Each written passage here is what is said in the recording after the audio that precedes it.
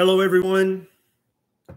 Dr. Ken Berry here. I'm going to hang out with you guys for the next hour, give or take, and answer all the questions that I can that you have about eating a proper human diet or intermittent fasting, medications you may be taking, medical conditions you may currently be suffering from. I'm going to be all yours. I'm live on YouTube, Instagram, and TikTok. If you don't follow me on one of those other social medias, don't forget to follow me over there. The more follows, the more people we can reach. I am, for those of you who don't know, I'm a family physician. I've been practicing family medicine in Tennessee in the United States for over 20 years. I still have a very small private practice, but I've devoted the majority of my time to answering questions, to helping people understand what a proper human diet even is. Is there such a thing? When should I eat? When should I not eat? And also working on a couple of other books. I already have one book that's been published called Lies My Doctor Told Me. Mr. Vegas, you know I don't have an accent. People say this about me all the time. Oh, I love your accent. I'm like, what accent? What are you talking about? I don't have an accent. So during the first few years of my medical practice, I gave people terrible nutrition advice. I told them things like, you need to move more and eat less. You need to eat lots of complex carbohydrates, lots of whole grain breads. You need to drink a fruit smoothie every morning. Terrible advice like that. And so I have dedicated the remainder of my career as a family doctor to trying to undo the damage that I did in the first few years of my medical practice by giving terrible nutrition advice. And this is just one of the many ways that I am paying my penance, that I am seeking redemption from being a previous idiot, ignorant doctor who just gave the dumbest advice to people who were suffering from metabolic disease. So, see, Sheila thinks I have an accent too. Sheila, what accent? What are you talking about? I don't understand. All right, guys, let's do some questions and answers. I'm going to take the majority of the questions from YouTube because there's so many people watching there. I'm going to grab some from Instagram and then maybe one or two from TikTok as well. Let's get started. Selby says, keto saved my life. Yeah, yours and tens, if not hundreds of thousands of other people. Keto has saved their life. Carnivore has saved their life or is in the process of doing so. So Julia says, hubby and I are trying to get back on track. We're getting confused between a proper human diet and protein-sparing modified fast. So for all you guys listening, a protein-sparing modified fast is a potential tool that you might use short-term if you are severely obese and your weight loss has been stalled for many months. Otherwise, I don't recommend protein-sparing modified fasting at all. Okay, you're going to get the vast majority of the benefits from eating a proper human diet and doing some degree of intermittent fasting with your proper human diet.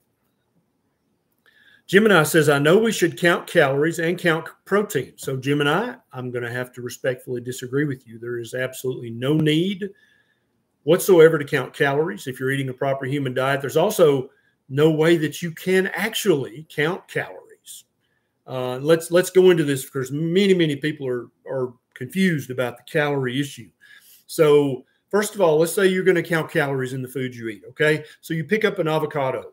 How many calories are in that avocado?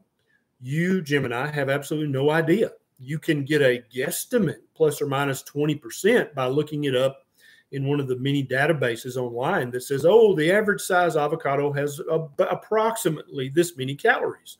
Well, is that how many calories your avocado has? Definitely not. It's not.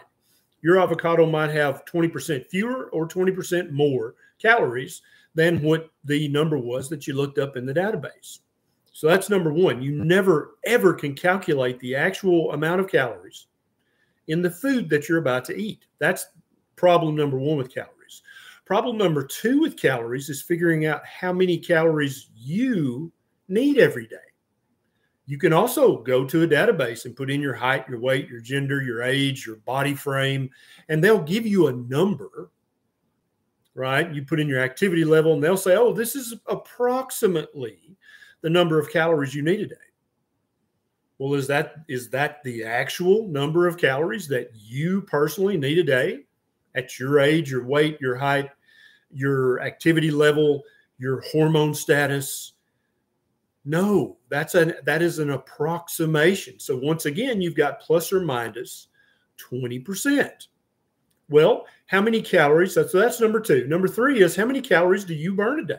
Well, you can go to the database and put in all your identifying information, and it'll give you a number of the approximate number of calories you burn a day.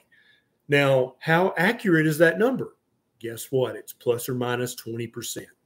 So when you multiply the plus or minus 20% from the food you eat to the plus or minus of calories you need a day to the plus or minus of calories you burn a day, your margin of error is huge. So you literally can never calculate and never know the number of calories you're about to eat. It is an unknowable number.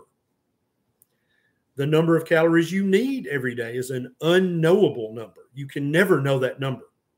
You can get close to knowing it, plus or minus. Maybe if you really, really worked hard at it, you could get plus or minus 10%. That's as close as you can ever get. So no, Gemini, you don't need to count calories at all. Gemini says, I want to weigh 125 pounds. I'm 5'2". To get my protein goal, is it okay to go over 2,000 calories? Been keto a year next month and lost 50 pounds. Yeah, beautiful, Gemini. So what you need to do is keep your carbohydrate intake very, very low. And any carbohydrates you do ingest need to be real, whole, one ingredient carbohydrates that come from Mother Nature. None of the carbohydrates you eat need to come from Kellogg's or Post or General Mills or Kraft Heinz.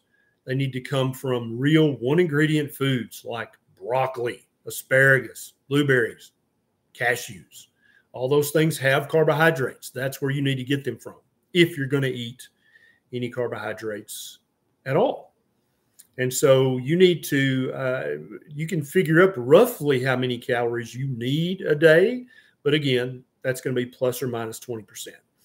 So what I would recommend you do is eat lots of healthy fat and lots of healthy protein until you're comfortably stuffed.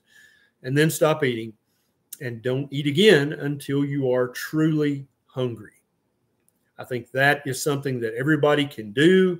And then you're not doing a lot of busy work calculating the calories in your food, which is an unknowable number. You're just basically, you're making up a number and pretending that that's the number of calories you eat a day, because it ain't. You can't calculate that number. The only way you could know how many calories are truly in the food you're about to eat is if you sent all the food you're about to eat off to a lab and they used a bomb calorimeter and burned that food up. And they would send you a printout and say, this is how many calories that was in the food you were about to eat. But the problem now becomes is you didn't get to eat the food. You're going to have to find another avocado and another ribeye and some more blueberries and cashews, and they will have a different calorie count. Also, all the calorie counters count each gram of protein as 4 calories, and that's not how the human body uses protein at all. So this is problem number 4 with counting calories. The calories from protein don't count, okay? Some fats are actually not 9 calories per gram. They're a little more or a little less. Did you know that? It's not set in stone that a gram of fat gives you 9 calories. What about carbohydrates? Do some sugars give you slightly more or slightly less calories per gram? Yes. So the 4 calories per gram for carbs, that's a fake number. It's not a real number. Same goes for protein. Some proteins will wind up giving you 1.5 calories per gram because you're using the protein to build stuff with in your body. Same goes for fat. Not all fat that you eat is burned up as fuel. Some of it is used to build your cell membranes, your myelin sheath, new neurons, many, many other things. And so it only counts as calories if you burn it for energy. The vast majority of protein you eat, you don't burn that for energy. So therefore, why are you counting the calories? It's foolishness to count the calories. And I know, Jim and I, you didn't know that, but now you do, don't you? And now the next time somebody says, how many calories you eat in a day? So you're going to say it is an unknowable number, as is the amount of calories that you eat a day. It is incalculable. Al M says, can you speak on your, I guess, Patreon group?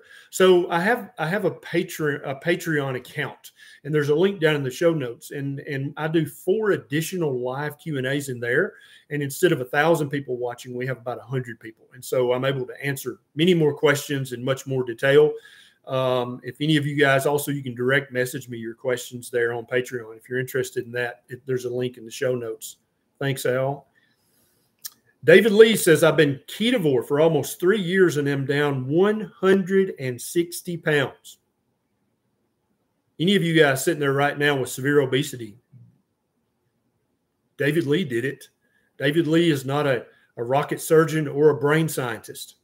He's just a guy, just like you and just like me. He lost 160 pounds in 3 years. His blood pressure is back to normal. His sleep apnea is gone. So yay. But I'm just now hearing about oxalates. What's the story with oxalates? So I've got a couple of videos on my YouTube channel about oxalates. For some people, it doesn't matter. It seemingly doesn't matter. For other people, oxalates are a big deal. I would say that with your health improvements, David Lee, probably oxalates are not a big deal for you. I have a YouTube video on my channel about high oxalate foods that you can watch, and then if you want to, you can eliminate all the high oxalate foods for a month or 90 days and see if it makes a difference. C Witty on TikTok says, what's an ideal hemoglobin A1C? So a normal A1C is under 5.7. Okay. But ideal, perfect A1C is actually lower than that, because the research is very clear that hemoglobin A1C is a spectrum, and the lower you can get it, the metabolically healthier you are. Okay. McDonald Lonnie. Hey, she said, hey, Dr. Berry, wanted to tell you that the translator that you hired to dub your videos on Dr. Berry en Espanol did a great job. So if any of you guys have a tío y tía, o abuela, o abuelo, or hermano, or hermana, sorry, my Spanish. I have a channel now on YouTube called Dr. Berry en Espanol, and it's actually, I'm paying someone to dub my videos. So it's not just captions. It is actually dubbed, so they can just sit and listen to the video just like you guys do. And so if you have a friend or a family member who English is definitely their second language, a distant second, but Spanish is their first language, then Dr. Berry en Espanol, I'm going to be posting a new video there, and it's my old videos that have been dubbed in very easy to understand Spanish. We searched high and low to find someone who is very fluent in Spanish, is a native Spanish speaker. So Dr. Berry en Espanol, if you have anybody who might benefit from that. Good questions. Jennifer Reese says, what do you think about fasting in general? I think fasting in general is a very ancestrally appropriate practice that human beings have been practicing since before we were human beings. For millions of years, our ancestors have been fasting. And back then, they called it starving, because if you didn't kill something today, then you didn't eat until tomorrow. And that's how our body learned over millions of years to use not eating, which is what fasting is. Our body actually learned to use that to heal and rejuvenate and revigorate our cells and our mitochondria. And so I practice daily intermittent fasting every single day. I have somewhere between a 2-hour and a 6-hour feasting window where I'll eat all the food I'm going to eat for that day, with and it depends on my family, social, travel, all that. Somewhere between 2 hours a day and 6 hours a day, I eat all the food I'm going to eat for that day. And then for the other 18 to 22 hours, I fast. I don't eat anything. I might sip on some black coffee or some unsweetened tea or some sparkling water, but otherwise I don't eat food. And if you're listening to this going, there's no way I could ever do that. Trust me, I used to be the ultimate high carbohydrate grazer back when I was a severely obese pre-diabetic family doctor who weighed 297 pounds. I grazed or snacked. I would eat 3 or 4 full meals a day with 1 or 2 snacks in between each meal. Definitely a bedtime snack, big bedtime snack. Most people would consider my bedtime snack a meal back in the day.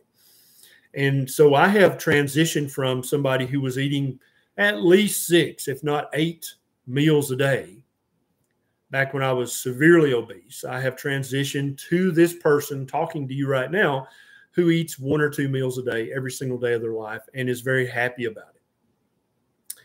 I was, Nisha and I and Beckett, we have a photo session coming up with a good friend of ours who's a professional photographer. And Nisha wants to take the photos down by our creek, our stream, our creek, if you're from Michigan. And so I'm cleaning up down there. And it was 2 p.m. and she went to come down to say hi. She said, "Have you not eaten yet?" I'm like, "Nope." She said, "Are you not hungry?" I said, "No." So I still haven't. It's 3:45 p.m. my time, and I still haven't eaten today, and I probably won't eat till 6 or 7 because I'm so keto adapted now. Even as a carnivore, I'm so keto adapted that I just don't get hungry. But when I do get hungry, I eat, and I eat like I mean it, and then I stop eating when I'm comfortably stuffed. And you can do that too. It just takes a while to transition to that. I promise you can do that. Richard Falk says his doctor told him that fasting has damaged his body. So this is one of the ignorant things that doctors will say. And your doctor, Richard, means well, good intentions, but just doesn't have a damn clue what he or she's talking about. Fasting doesn't harm any human. We're very good at fasting, even though it might suck when you first start it. It might not be fun. You're very good at it. Your body knows exactly what to do when you don't eat. Paul lost 41 pounds in 50 days. Dang, Paul, that's pretty impressive. All right. I don't know how to pronounce this. My wife and I just found out we're pregnant. Booyah. Our natural sweeteners safe, such as Truvia and monk fruit, also is limited amounts of coffee. Okay. So my wife, Nisha, who is a labor and delivery nurse and is almost certified as a lactation consultant and is going to get her certification as a doula. She is very well versed in this. We've been digging deep into the research, and there's not a shred of research on the planet that shows that 2 to 3 cups of coffee a day hurts a pregnant woman or hurts her fetus in any way whatsoever. So your wife can have 2 or 3 cups of coffee a day. It's completely fine. No research supports the recommendation that you should avoid coffee while pregnant.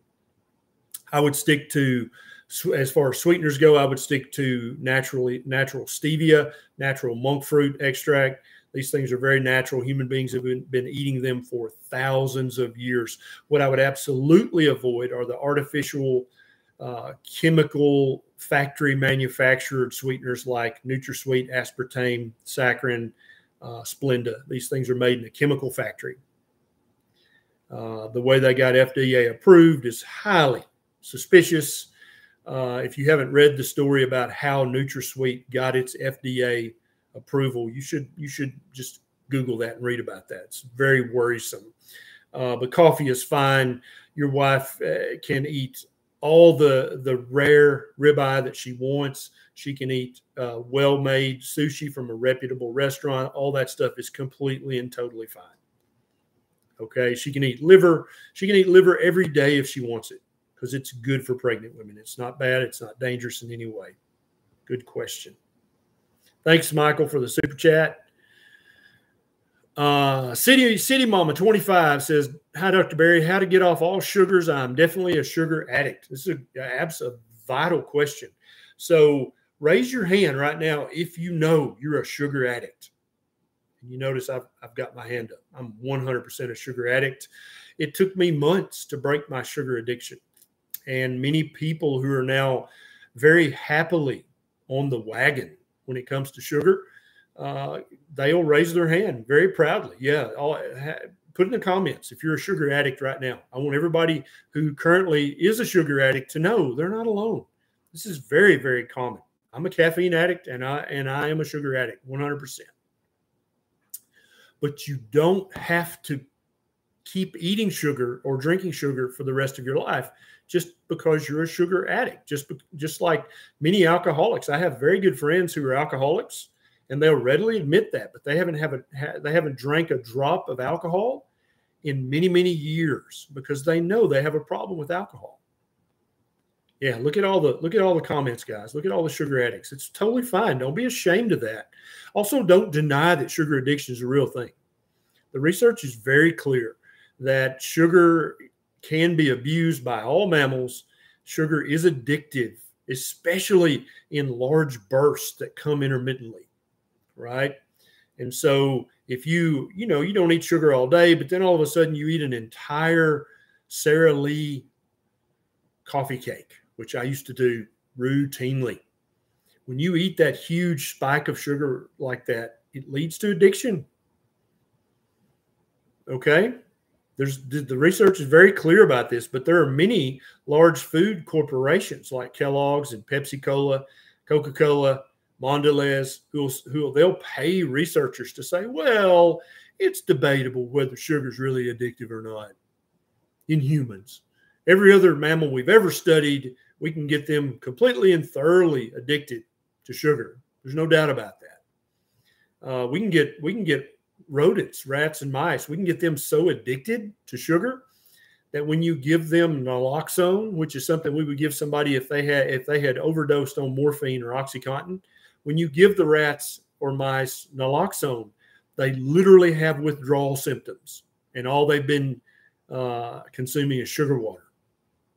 But they withdraw from the sugar water.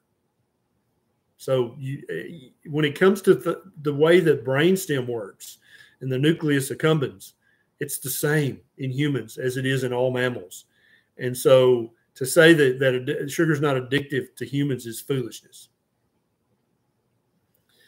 Oki says, hey, Doc, I just got off the triple B&E challenge. That's beef, butter, bacon, and eggs. Oki did that for 30 days. I lost 28 pounds. But now trying to adjust to a regular carnivore diet. Any suggestions? Just eat fatty meat and eggs with the yolk until you're comfortably stuffed, Oki, and then push away from the table and go have fun. That's all you got to do. It's just that simple. So, Oki, if you don't know what the beef, butter, bacon, and eggs challenge is, I have a YouTube video about that. And in 28 days, in 30 days, he lost 28 pounds. And you're like, wait a minute, you can eat all the meat and eggs with the yolk that you can hold, eat as many times a day as you want, and still lose fat? Yeah, because it's not about the amount of calories, folks. It's about the number of carbohydrates you eat. And when you cut your carbohydrates down low enough, you're going to start burning fat because you are going to be in a physiological state that we call ketosis, which means you are burning your own stored body fat for fuel. Now, if you eat too many carbohydrates, you will turn off ketosis and you will not burn your body fat. You can calorie restrict, you can portion control, you can try to eat less and move more, all you want to. But if your blood sugar level causes your insulin level to be too high, you're not going to burn fat. It's just that simple. It's a hormonal issue. It's not a calorie issue. Well done, Oki. Keep it up. Kim Sutton says, Carnivore, what would you suggest for a cough or congestion? Just saw all the stuff in all the cough drops, all the ingredients. Yeah, all cough drops and cough syrups on the market are crap, okay? What everyone needs to understand is that when a mammal gets sick with an upper respiratory infection, they cough. And it's good that they cough. Coughing is not a bad thing. Coughing is good for you. It helps you heal. It helps you fight the upper respiratory infection and heal sooner. You should not try to suppress your cough. You should embrace your cough and thank the Creator that you have a cough, because it will help you heal. About a month ago, Beckett caught some little upper respiratory thing, as young kids are wont to do. They're going to do that as they get around other kids, because they're going to be exposed to things they've never been exposed to before. And he was mildly sick for a day or two or three. And then for the last 3 weeks, he's had this cough. Very productive. And it's basically his body getting rid of the dead white blood cells, the dead virus, coughing all that stuff up, the dead epithelial cells. He's coughing all that stuff up. That's good. That's good that he's doing that. I have no desire to suppress his cough. Now, when we're out in public, we were at the zoo, and he coughed, and there was a mother. It's like, she's just wanting to be helpful. She's like, "Oh my, that's a nasty cough." And Nisha and I both just smiled at her, said, "Thanks. That's not a nasty cough. That is a good, healthy, productive cough. He's healing." So now, if you're in a social situation where you don't want to just cough right in someone's face, try to find a sugar-free cough lozenge that is as low carbohydrate as you can possibly find, and use it very selectively in that social situation. Maybe if you're going to church, you don't want to disrupt the whole service, or you're going to a business meeting, or you're going to be on a Zoom call and you don't want to cough the entire time. Find something that's sugar-free and as low carb as possible, and use it very judiciously. You don't need that. Coughing is a good thing. You want to cough until your lungs are healed. Then you'll stop coughing. Good question, Kim.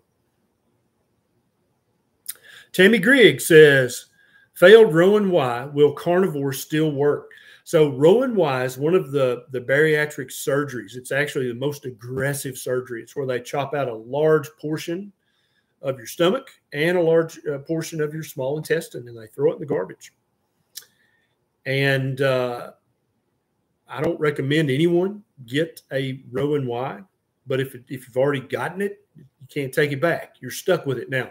But Tammy, you're still a human being, and you still need to eat a proper human diet. You need all of the amino acids, the fatty acids, the vitamins, and the minerals that occur naturally in a proper human diet. You need those things. And you may, since your gastrointestinal system, Tammy, has been mutilated permanently, you may have to take some supplements in addition to a proper human diet. It's not your fault, but it is now your lifelong problem, Tammy. And so I would highly recommend that every bite of food you eat is nutrient dense, and that you eat only real, whole, one ingredient, ancestrally appropriate foods, Tammy. I wouldn't waste any stomach space, of which yours is very tiny. I wouldn't waste any stomach space whatsoever on any sugars at all, on any grains at all, on any vegetable seed oils whatsoever. Carnivore, Tammy, is probably the only way you'll ever be able to get the amount of nutrition you need without supplementing. And you may still need to supplement on top.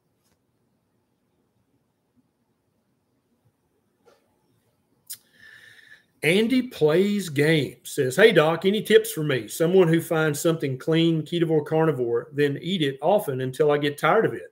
Then eventually run out of things to eat and go back to dirty keto or barely keto. So, Andy, I think you've got two things going on in your brain that you need to work on. Number one is that the food you eat each day should be a major pleasure of your day. And for any of you guys listening to this, if eating is the biggest pleasure you get out of your day on average, you got a problem.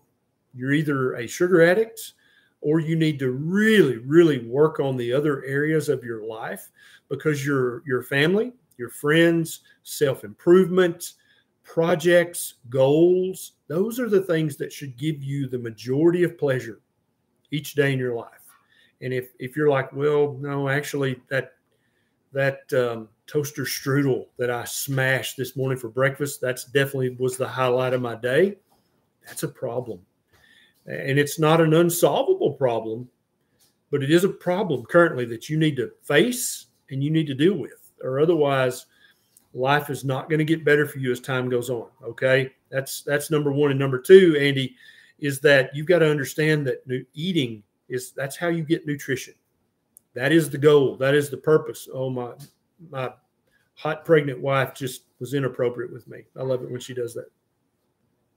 That's what you get. I'll tell on you. So you eat for nutrition, and it's okay to enjoy your food. I enjoy. I've got a tomahawk ribeye waiting for me when I break my fast. I'm going to enjoy that. I'm going to smash that ribeye, but that's not going to be the highlight of my day.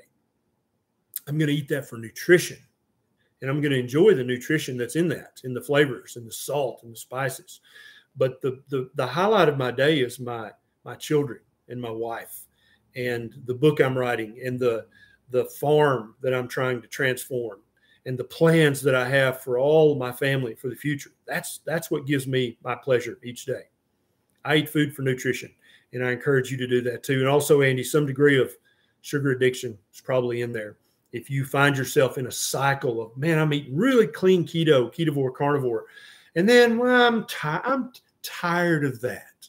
I'm going to go back to dirty, lazy keto, which basically means eating lots of keto cookies, cakes, pies, protein bars, keto shakes. That's probably sugar addiction, Andy. And you're currently not calling it what it is, but that's probably what it is. So think about those things, and I think you'll come to realize, I've got a problem. And that's the bad news. But the good news is, Andy, you can fix it. You can fix it, and you can fix it permanently. And you can be a sugarholic in recovery, and you can eat for nutrition and then live your life for pleasure. But food should not be your biggest pleasure. Great questions, guys. Let's get one from TikTok. Best keto carnivore foods for someone on a really tight budget. That's a TikTok question. That's a great question. Let's talk about that. I actually have a YouTube video called Cheap Keto. If you go to YouTube and search Dr. Berry Cheap Keto, you'll find that video and you can watch it.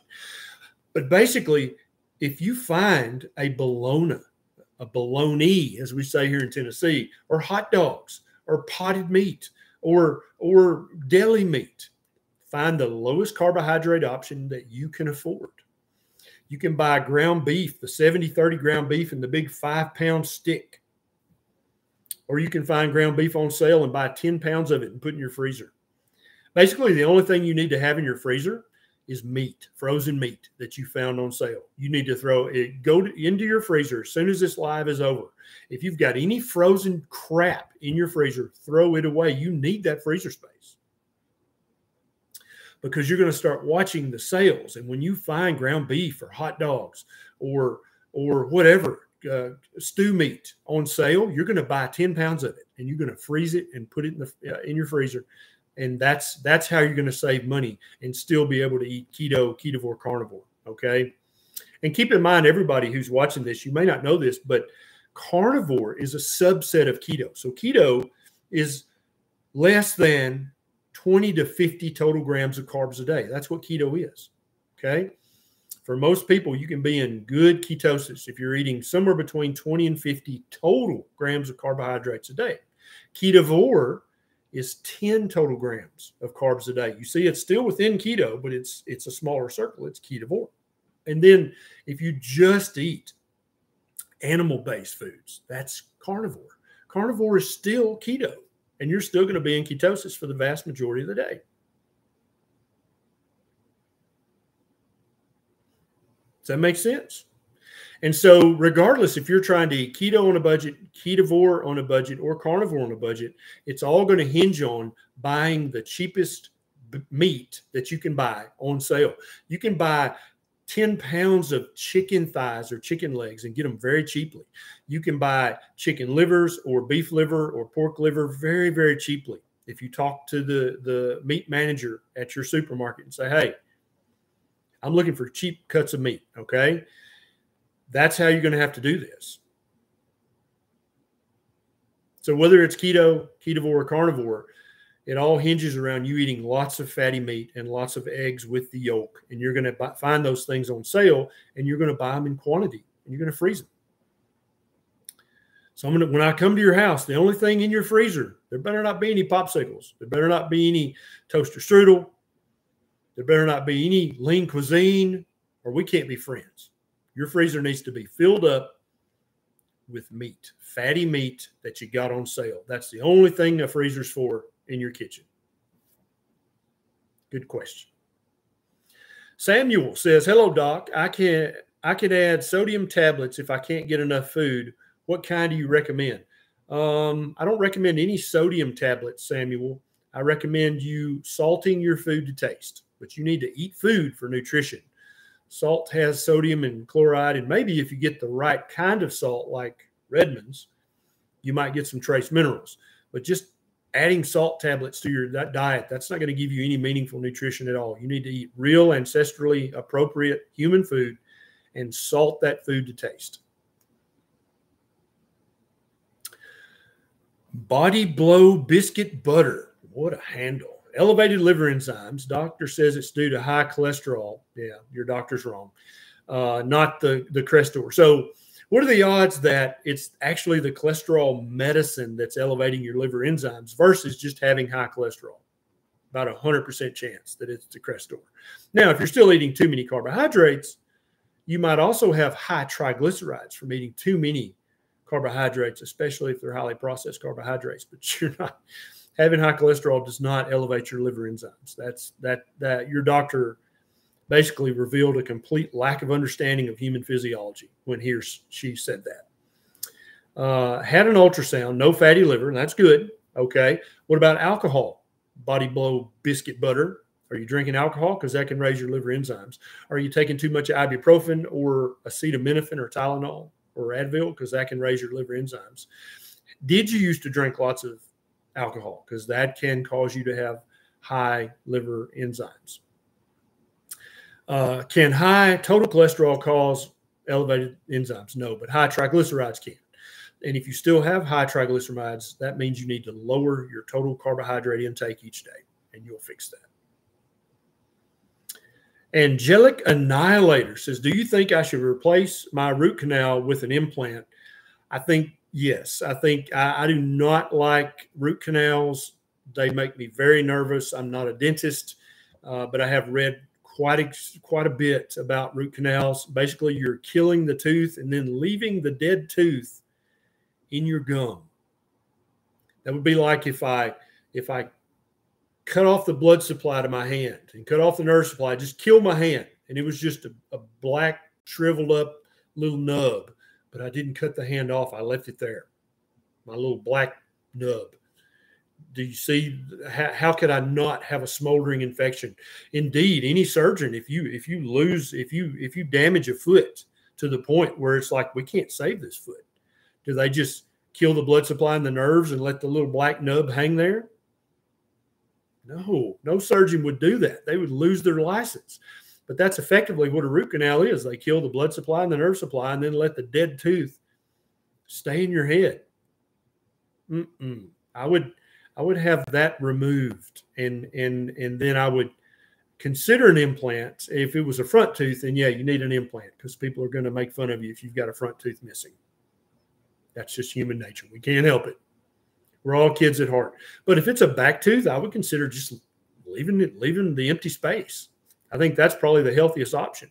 But if you're going to get an implant, make sure that they're using things that don't cause inflammation in your body. Yeah, a standard dentist will tell you that a root canal is fine, and standard dentists get paid very well to do root canals. That's one of their highest paying procedures. But as a doctor, as an animal biologist, as a relative expert on human physiology and the human immune system, I would not recommend you keep any dead part of your body attached to your body. If you have a finger that you lose blood supply to and it dies, I would recommend you have that removed immediately. There's a thing called gangrene, right? So yeah, I'm not a big fan of root canals.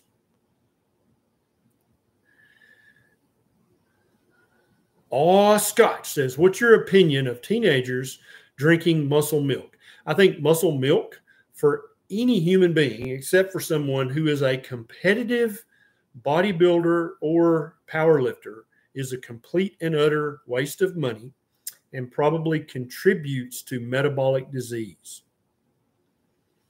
Maybe if your teenager is competing for the junior Mr. Olympia or Miss Olympia, or is competing for a level 1 collegiate athletic career, they might benefit from muscle milk. But if you're talking about just a normal teenager who works out a little, plays a little ball, is active, then it's a complete and utter waste of money and probably contributes to metabolic disease. That goes for all adults as well. Thank you, Kathy, for the super chat. Let's see. Let's get a question from Instagram. Leanne Fanny says, should I count calories if I'm not losing weight after 6 months? No, Leanne Fanny, you should watch my YouTube video called The 13 Reasons Why Weight Loss Might Stall and investigate all 13 of those reasons. I doubt that you're eating low carb enough, Leanne, but also you have to consider, do you have an undiagnosed low thyroid condition? Do you have an undiagnosed adrenal condition? Do you have an undiagnosed sex hormone condition? It depends on your gender. It depends on your age. It depends on your current metabolic status. It depends on a great many things, Leanne Fanny. Love the handle, by the way.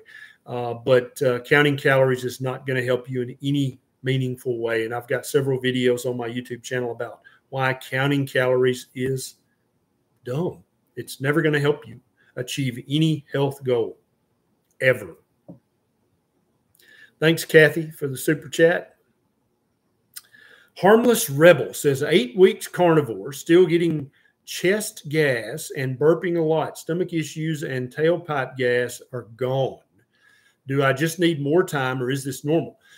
So Harmless Rebel has noticed after 8 weeks of carnivore that they have much less in the way of flatulence from the back door. So that's farts. And this is very common. Almost every carnivore noticed that they just don't fart like they used to after a few weeks of a carnivore diet. And it's because your gut bacteria have calmed down, and all the gas forming bacteria that are typically carb or sugar lovers have been downgraded, and you've upgraded all of the protein and fat loving bacteria, and they don't make a lot of gas.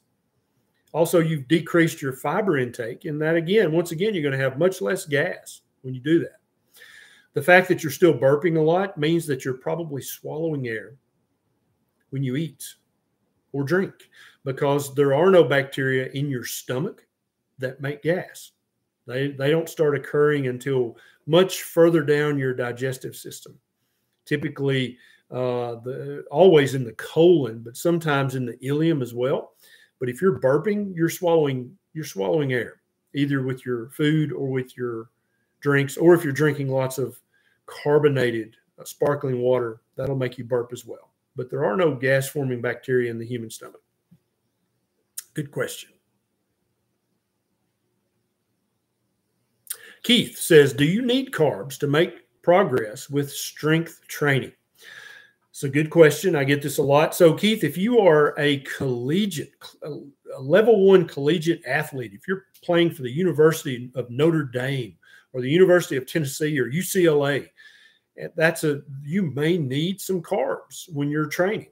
Okay. If you're training for Mr. Olympia, if you're training to be a powerlifting champion, I'm talking about collegiate or above, you might need some carbohydrates. But for every weekend warrior, everybody trying to build some muscle in the gym, everybody trying to become a 5K athlete at a local or even a regional level, there is no need for carbohydrates whatsoever. None.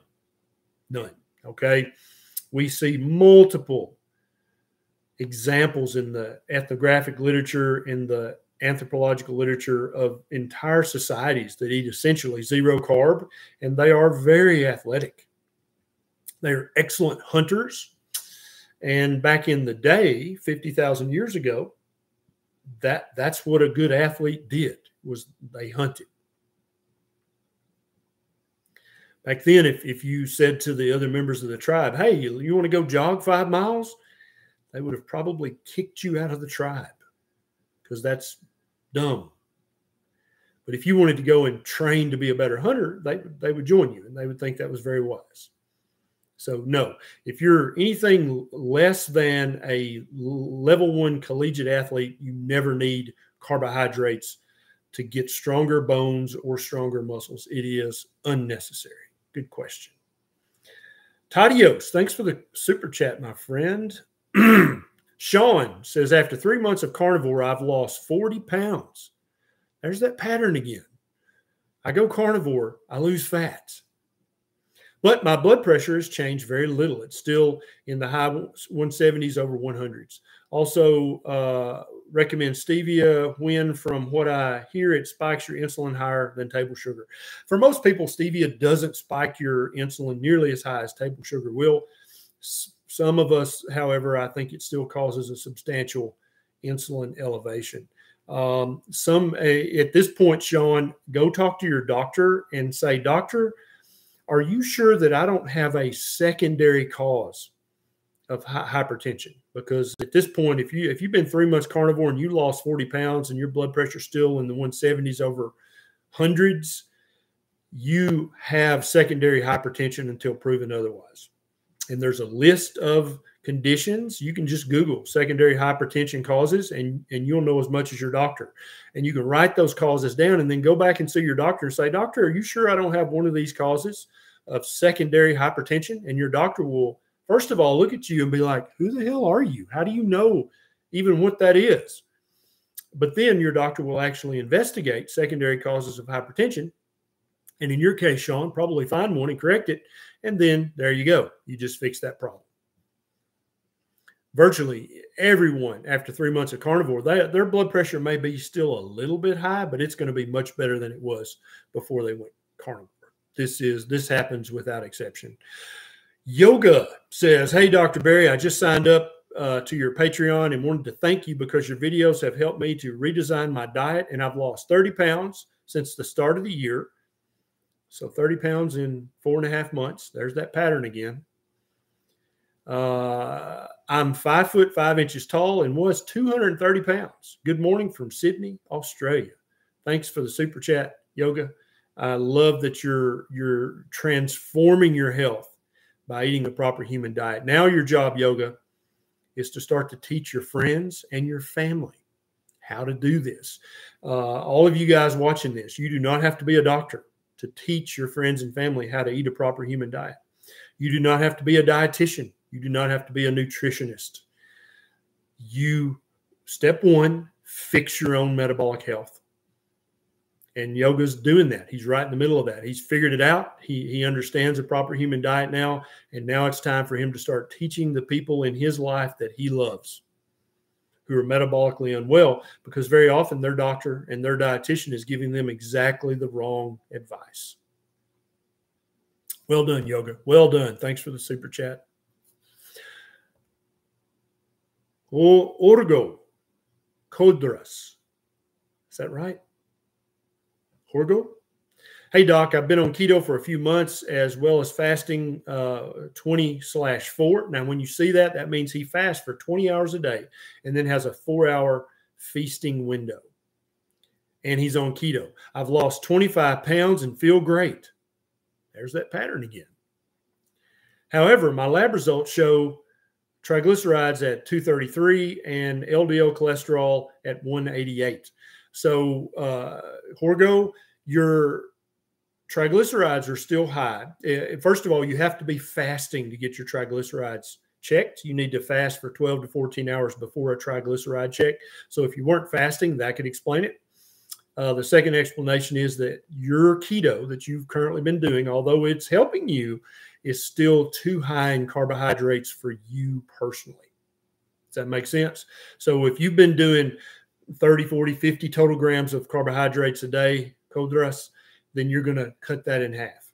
If you're keto, you're going to go Ketovore. If you're Ketovore, you're going to go Carnivore. And that's going to get your triglycerides down to normal. Now, your LDL being high, I have multiple videos on this channel, and my good friend, Dr. David Diamond, who's a PhD researcher at the University of South Florida, he spent his entire career studying human lipidology, which is the study of cholesterol and triglycerides. And he will tell you very quickly that having an LDL of 188 is not dangerous at all. It's not bad at all. You don't need a statin for that. My triglycerides, last time I checked them, were about 55. My LDL cholesterol, last time I checked it, was about 250. And I do not take a statin. I will not take a statin because I don't believe that having high LDL cholesterol in the face of having a normal HDL and normal triglycerides and a normal hemoglobin A1C and a normal C-peptide, I don't believe having a high LDL cholesterol in that context is unhealthy or dangerous in any way.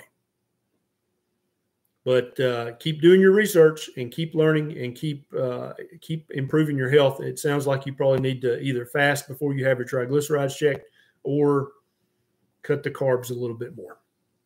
Good question. Flower Bomb 90 says, how can an Asian woman, 170 pounds, eating good food like rice, fruits, potatoes, get diabetes, while a 300-pound American male eating a sad diet is not diabetic? This is an excellent question. I try to talk about this, but I don't talk about it enough. So your DNA matters a lot when it comes to, if you overeat carbohydrates, are you going to become diabetic yet still stay relatively slender? Or are you going to get fat as the house, but yet not develop diabetes? Now, on average, people of Asian descent and of Indian descent, they can eat tons of carbs. And she said good food in quotation marks because she knows rice and fruits and potatoes are not good foods. They're great if you're starving to death. They'll keep you from starving. But if what you're trying to do is optimize your health, they're not good foods. But Asian people eat these foods every day, and if you just look at them, they look relatively slender. They might have a little bit of a belly pooch, but they're not severely obese. But if you check their hemoglobin A1C and their C-peptide, they often have severe metabolic disease, often severe prediabetes or type 2 diabetes and hyperinsulinemia, but they're still relatively slender. But if you take a white guy like me, I'll get big as a house. If you feed me too many carbs, I'll be 297 pounds, but still only be just a little bit pre-diabetic. And there are, in fact, many Caucasian people, depending on their DNA, their ancestry, their genetics, they'll get 400, 500, 600, 700 pounds, but still not be a type 2 diabetic. But now many doctors don't know to check their C-peptide or their fasting insulin. So these people are in fact severely hyperinsulinemic. But it's called a personal fat threshold. And I've talked about this in multiple videos, but this may be the first time you're hearing it. Some of us, depending on our heritage, our DNA, we will fatten very easily, but not develop type 2 diabetes very easily. Others of us, it's very hard for us to get fat, but we develop type 2 diabetes very, very easily. And it's the difference in the DNA, Flower Bomb. Asian women can eat tons of carbs and still not be fat, but they can be have severe metabolic syndrome. And then there are some people with lighter skin from more northern DNA who can get 700 pounds and still not be a type 2 diabetic. Yep, that happens. That's a real thing. Sharon says, I have Hashimoto's and I'm on meds for that, but not dropping pounds at all, not losing fat. Is my liver not converting T4 to T3? Well, it may be, Sharon. And so the way to know is to get a reverse T3 checked. Also have your TPO antibody and your TG antibody checked, along with your TSH and your free T3 and free T4. Then you'll know if you have a conversion problem. You'll also know if you have Hashimoto's thyroiditis or one of the other thyroiditis. That's one of many things that, and then also you may not be taking enough thyroid replacement hormone. Many doctors don't give you enough. My hub said my calories might be too low. Help. So yeah, you need a full thyroid panel. And I've talked about that in several thyroid videos. And so just go to YouTube and search Dr. Berry thyroid. And you'll find all my thyroid videos. And in most of those videos, I'll tell you the full thyroid panel that you need to ask for. Okay? Probably has nothing to do with your calories. Now, Sharon, you may not be eating enough food because it's very common for women when they're trying to lose weight. Some men too, but usually women. they'll portion control and they'll try to cut back on how much food they eat. But the beauty of a proper human diet is if you're eating lots of healthy fats and lots of healthy proteins in the way of fatty meat and eggs with the yolk, you can eat until you're comfortably stuffed. And that actually tells your body, it tells your hormones that there's not a famine, there's plenty of food. So your body will actually raise your metabolic rate, which is the rate that you burn fat. And indeed, many people, when they start a carnivore diet, they get something called the meat sweats and they feel hot. They're like, I'm hot all the time. I had to turn down the air conditioner. That's evidence that you've actually increased your metabolic rate. You've increased the rate that you're burning fat. Okay. And that doesn't work when you're eating a high carbohydrate diet, but it does work when you're eating a diet that's full of healthy fats and healthy proteins and eating until you're comfortably stuffed. Good question, Sharon.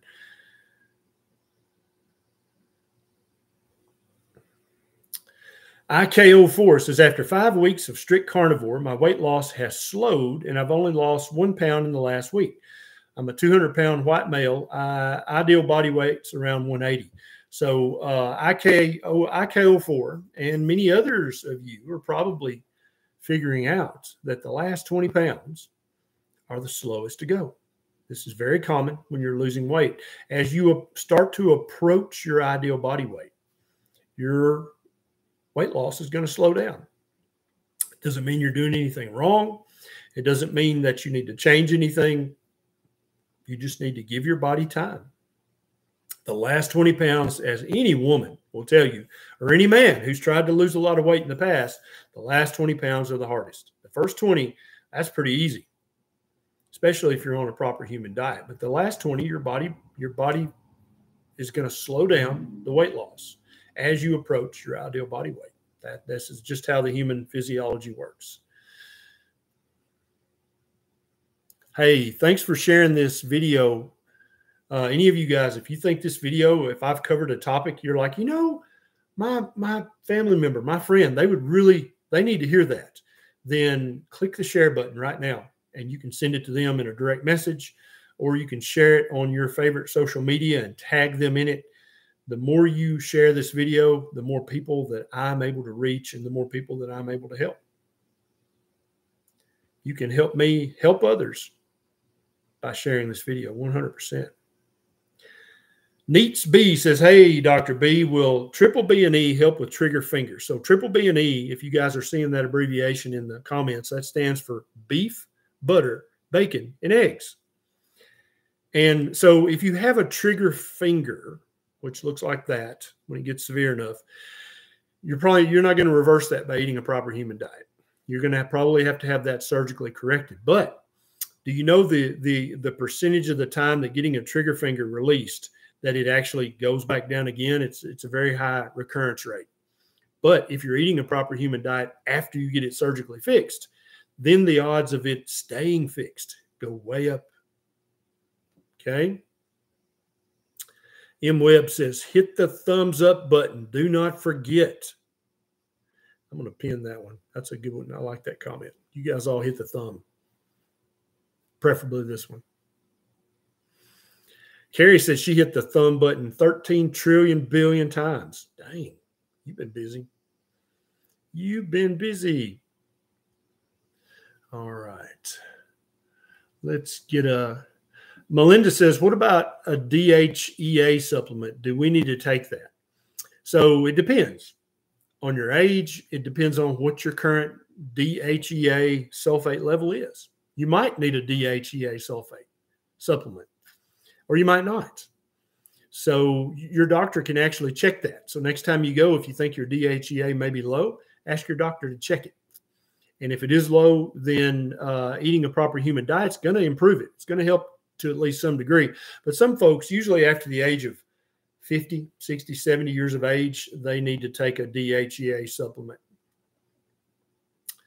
Carnivore Gina says, can you go over the butter coffee rule on carnivore? So the only reason to put fat in your coffee is to try to extend your fast. Okay. Most people put some kind of high carbohydrate junk in their coffee, like carnation, whatever, mocha. That's basically pure sugar and vegetable seed oil, right? So I don't recommend that at all.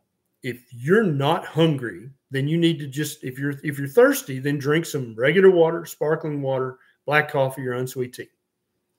Now, if you're trying to fast for longer, but you're starting to get hungry, and you're like, man, I'm going to have to eat, then what you can do is put some pure fat in your coffee. So a teaspoon of butter, that's my favorite. I love butter in my coffee. Or you can put some MCT oil if you like that sort of thing. I don't ever do that. Heavy cream is not bad, but don't get carried away with the heavy cream. What you're going to do is that fat. Also, you can put some salt in your coffee, or take a pinch of salt and put on your tongue.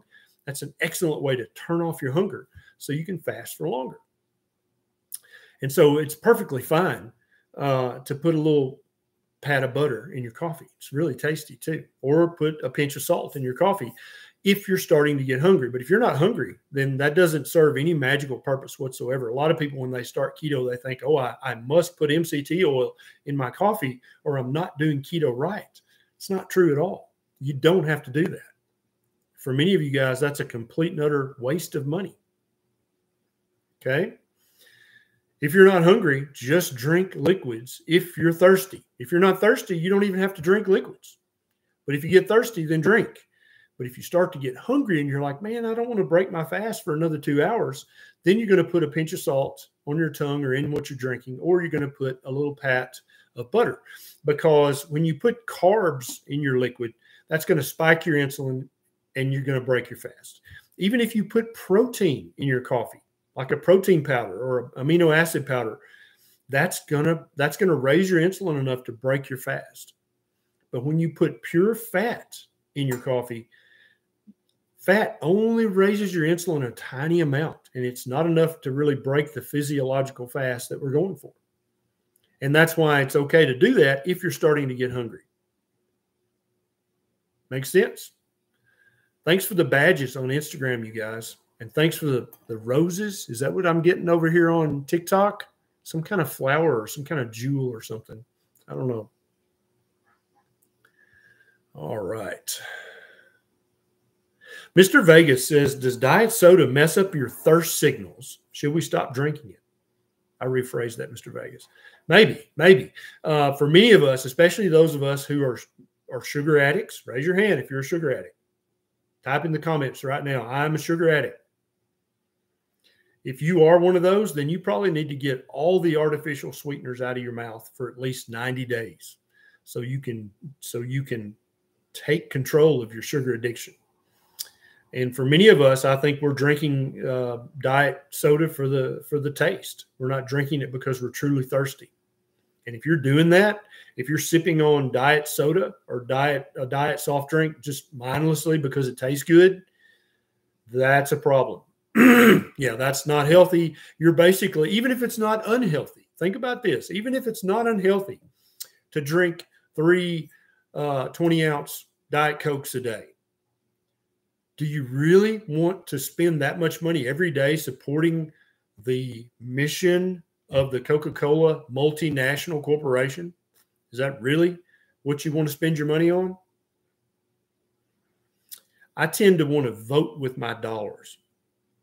I want to vote for local ranchers who are raising cows and sheep and goats. I want to vote for local farmers who are raising chickens and eggs and geese and ducks. I want to vote for local gardeners who are raising organic broccoli and asparagus and other vegetables. That's who I want to, because every time you spend money, you're voting. With your American dollars, your Canadian dollars, your Australian dollars, you're voting. And is Coca-Cola or Pepsi, is that really who you want to vote for? Do you really think they have your best interest at heart? Or are you drinking their diet soft drink because you're a sugar addict and maybe a caffeine addict as well, and that artificial sweetener tweaks your little sugar habit just right, that even though it's not sugar, it still gives you that little buzz and that little pleasant feeling? I'm sick and tired of sending my money to the multinational corporations, all of them. They need to work just like the rest of us.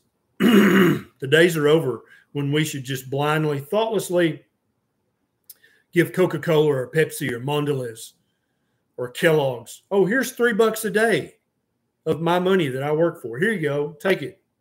Your product is either bad for me or has no beneficial effect for me whatsoever, but you can still have 3 of my bucks every day. Think about that. Think that through. Really? You could be voting with that $3 with a local rancher or a local gardener, trying to encourage your local economy, because I feel like we really all should be doing that with the way things are going at the national level and the global level. But you want to give Coca-Cola or Pepsi $3 a day? Come on. Tomac says, no vegan agenda. Sincere research is taking animal life okay when a vegan diet is sustainable, or is vegan unsustainable? There are long-term vegans. Yes, there are. But if you look at any long-term vegan, Tomac, and I get your point. I'm not one of the vegan attackers in the carnivore community, in the keto community. I don't attack vegans. I think that vegans have taken the first step towards better health by actually thinking about the food they put in their mouth. I think that's an excellent first step. And I applaud every vegan who's taken that first step. And I think that when you convert from the standard American highly processed junk diet, when you convert from that to a vegan diet, I think that you're going to have health markers that improve 100%. The problem with a vegan diet, an exclusively plant-based diet, is that you have 2 choices as months and years go by. You're either going to have to take a handful of supplements every day, or you will definitely develop vitamin and mineral deficiencies. All of the reputable vegan influencers like Dr. Greger, Dr. Neil Bernard. I'm just in the middle of reading this book right now by T. Colin Campbell. I'm not a vegan hater. I love it that people are going, maybe the food I eat, maybe that matters for my health and maybe for the world. I love that people are having that conversation. That conversation that's a real conversation. That is evidence of somebody who's trying to use their head for something besides a hat rack. I'm glad you're having that conversation, even if your current solution is vegan. I'm fine with that. I want you to read everything T. Colin Campbell has ever written, because I've read probably 4 of his books so far, and I agree with a lot of the stuff he says. Not everything, but T. Colin and I, we agree about a great many things. So I want you to be thinking about the food you put in your mouth. How does it affect my health? How does it affect the planet? And the problem with a vegan diet, unless you're growing your own vegetables at home, is that a large percentage of your diet is going to have to come from grains, because broccoli and asparagus and Brussels sprouts and all the greens, they're not shelf stable. You can't put them on a ship, grow them in China, put them on a ship and ship them to America, and then put them in a warehouse for a month and then put them on the grocery store for a month. That doesn't work with real vegetables. And so if your vegan diet includes lots of grains and lots of vegetable seed oils, you're going to have inflammation in your body. You're going to have hyperinsulinemia. And unless you take a handful of supplements every day, and Dr. Greger does a great job of telling you all the supplements you're going to need as a vegan, you're going to develop vitamin and mineral and omega-3 fatty acid deficiencies. It is going to happen. If you're okay with that, and you're confident that your supply of supplements is never going to get cut off by some catastrophe, either natural or man-made, or some war, and all of a sudden you go to the store and they're like, yeah, we're out of your B12. I don't know when we're going to get any more. Right? And if you're okay with millions of acres of land being monocropped in wheat, rice, oats, and corn, and chemicals sprayed on that, because you can't monocrop like that without the parasites and the bugs and the worms and the rodents just eating that up. You cannot monocrop 1,000 acres of wheat or soybean or rice or oats or corn. You can't do that without putting tons of chemicals on the dirt. And what you're doing is you're turning soil, which is a very rich commodity, you're turning soil into dirt when you do that. When you put artificial fertilizers on the soil, you're killing the soil. You're killing the microbes. When you put glyphosate and the other pesticides and herbicides on the soil, you're killing billions of living things in the soil. When you monocrop huge areas of land like that, you're destroying habitat for all the ground-dwelling birds like quail. When I was a kid, you could walk through any pasture and there would be quail fly up everywhere. Now you can drive for miles and not see any quail because every field is full of soybeans and corn. That's not okay. You're not helping the earth be a healthier place if you're not encouraging birds and small mammals. If you're destroying their habitat, that's not okay. If your grains come to your table because of the greenhouse emitting gasoline that was put in the tractor and then in the combine and then in the truck and then in the ship that went over the ocean, how are you helping the earth be healthier? I don't think you are. If you are eating a diet that is by definition deficient in vitamins and minerals and omega-3 fatty acids, how is that a proper human diet? How is that healthy? What are you going to do if the factory that's making your handful of supplements that you have to take every day on a vegan diet, what are you going to do if that factory closes? Or if the ship that was transporting your omega-3 fatty acids and your B12, what if that ship sinks in the middle of the ocean? Then what are you going to do? You're going to suffer. Your health is going to suffer. So I think that a regenerative ranching, regenerative agriculture diet, and that's why earlier I said don't send your $3 to Coca-Cola and Pepsi and Mondelez. They don't need it, and they're not going to use your $3 to foster regenerative agriculture. They're going to use that to make more profits for their board of directors. You vote with your $3. Give it to a local rancher, a local gardener. Get your own livestock if you've got the land. Grow something on your balcony if you live in the tiniest urban apartment. You can grow a few things on your balcony. We all need to be growing something. What are you growing right now? If you're in an apartment and you've got a cockatiel or a parakeet, you need to give that away and buy 3 Coturnix quail and put in your cage. They'll give you 3 little eggs a day, and they're very happy, very lovable birds. They're fun to watch. They've been in captivity for over 1,000 years. They're used to it. They'd rather be in a cage than be out in the yard. You need to be raising some of your own food or spending your money with somebody who's raising food locally and doing it right. The poor vegans are trying. At least they're thinking. And I think becoming a vegan is step one in rediscovering a proper human diet for many, many people. I can't tell you how many people are now in the carnivore community who started out as vegans. And it went great for a few weeks, a few months, a few years. But then all of a sudden they're like, man, I feel like shit. My skin looks terrible. I had a tooth fall out. I don't have any energy. I have this rash that won't go away. And then they eat some meat. They add some meat. So they're eating basically a whole food vegan diet, but they add some meat. And all of a sudden their brain wakes up. Their skin looks better.